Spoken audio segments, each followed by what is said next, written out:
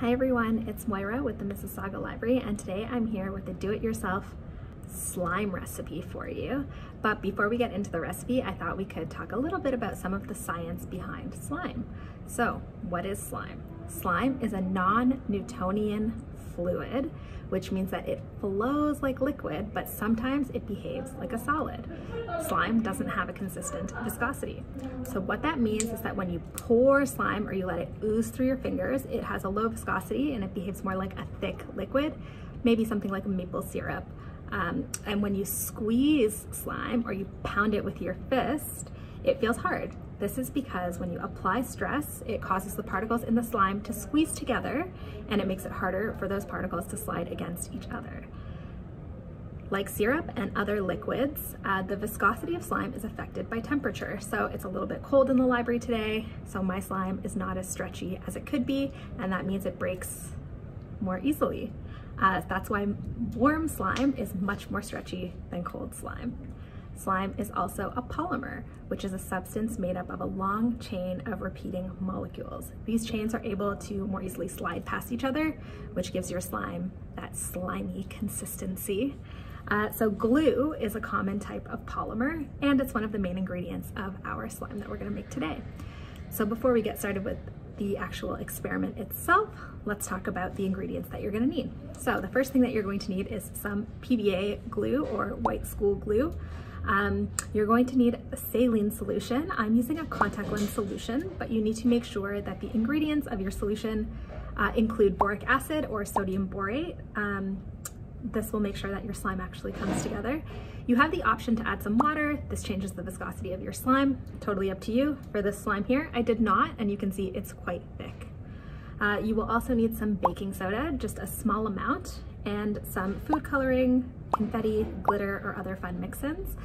I used some blue food coloring for this one, but something to be aware of is that you will get some of the color transferring to your hands, to your skin.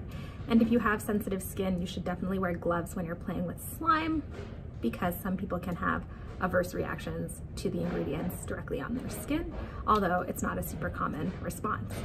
Okay, let's get into the experiment. We're back and we're ready to try to make some slime. So the first thing you're going to need is your white school glue. I put mine in a bowl here, and it's about 6 ounces of glue. And you're going to also need half a teaspoon of baking soda, which is in this little cup here. So I'm just gonna add it into my glue and mix it around. So once that's mixed in, you can start to add some of your food coloring or glitter or whatever you'd like to add to your glue. I thought maybe today I could try some yellow food coloring. I'm gonna do a few drops, and then some silver glitter. We'll get that in there, and we'll mix it all up. Okay, so give that a really thorough stirring. Okay, and then once it's all mixed in, we can move on to the next step, which is adding our saline solution or our contact lens solution. So you're gonna need about 1.5 tablespoons of solution, which is about what I have here.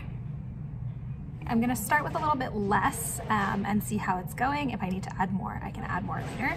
If you add too much, it's always a bit harder to go backwards. Okay, so I'll start with that and really get it mixing. Okay, I'm back. It's been a couple minutes of mixing. I would say maybe about a full minute, maybe 2, depending on how things are going for you. My slime was looking a bit thick, so I did add a couple drops of water, and I think that it will need to be played with to come together even more. I found with my last batch, the more I played with it, the more it really became proper slime. But I thought I would show you how my slime is working. So this is a more liquidy slime. My last one was quite solid, so I thought I would try for a little bit more liquidy this time. You can affect the viscosity of your slime with the amount of the ingredients that you use. So if you like a stretchier slime, you can include a bit more water. And if you're feeling that your slime is a bit sticky, you can add a few more drops of your saline solution.